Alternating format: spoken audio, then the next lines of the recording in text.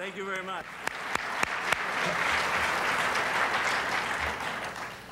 Well, ladies and gentlemen, this is really a very special evening.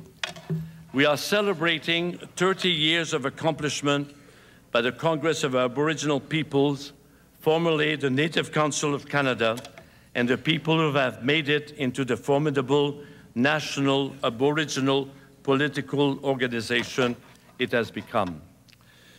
Because I am one of your elders, and because I'm so old I can't remember yesterday, I would like to say to you that for many, many years, I used to be associated with the Native Council of Canada when I was much younger, and I could remember the day after tomorrow. And I am here tonight, not only because Peter Connolly and other people have asked me to be here, but largely because I wanted to honor what it is that you have done. And what it is that you have done, there have not been many people around to help you to do it. And now the time has come for that to happen. A considerable number of our native peoples, of our First People, live in urban centers off reserves. More and more of them will come from year to year.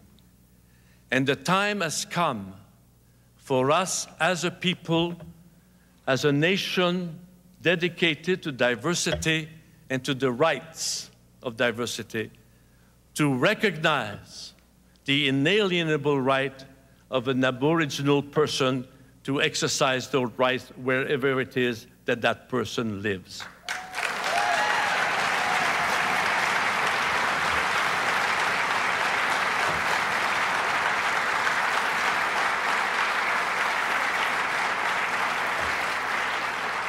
I am a French Canadian, and I have rights by virtue of the fact that I am a French Canadian.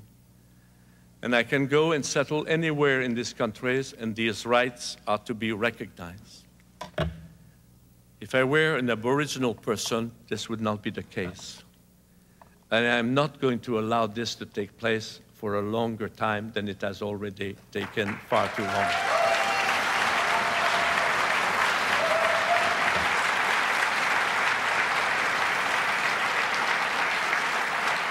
It is not of dealing with the Aboriginal people. I mean, that is such an absurd statement.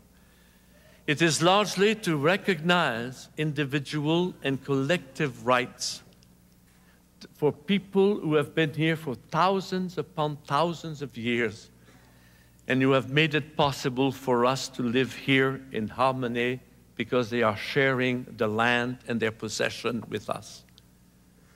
It is imperative that Canadians have that written loud and loudly in their hearts and in their legislation and the recognition of the courts, so that this will take place, and we shall meet not to repair history, but to meet fully and completely our destiny. None of us would be here had it not been for the First Peoples to teach us how to live on this land, how to share it and how to protect it. Il est absolument inconcevable que l'on puisse passer beaucoup de temps à discuter ce qui est rêvé. In the space of an hour, we hope to tell our story. It's my story, you know? It's not only your story, Mr. Chief. It's not only your story, it's my story, you know?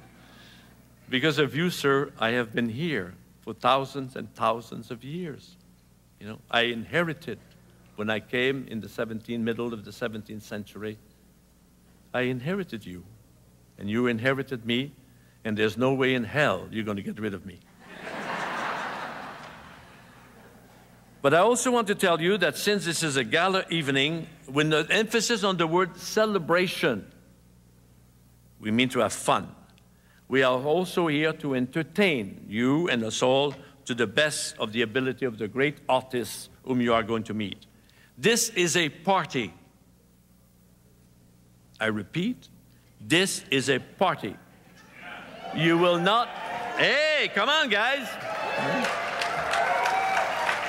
You will not be allowed to leave the room for smoking. The party takes place here. So without further ado, ladies and gentlemen, it is now the time for you to step into our moccasins and enjoy the show.